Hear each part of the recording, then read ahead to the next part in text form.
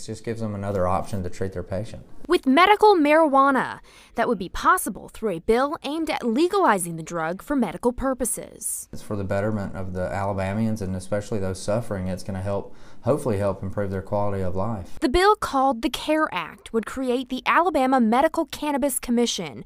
The commission's job would be to establish a patient registry system where people with certain conditions could get a medical cannabis card.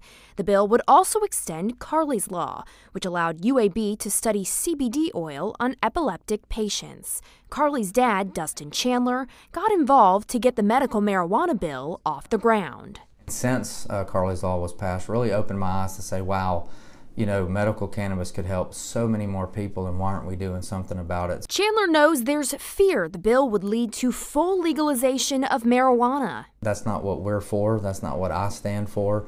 I stand for helping people improve their quality of life. A quality of life Chandler would fight for his own daughter. Carley is currently taking, if that stopped working and me and my wife said, you know, we need something else, we're going to do what we can to make sure patients don't suffer. In Birmingham, Mary O'Connell, WVTM 13.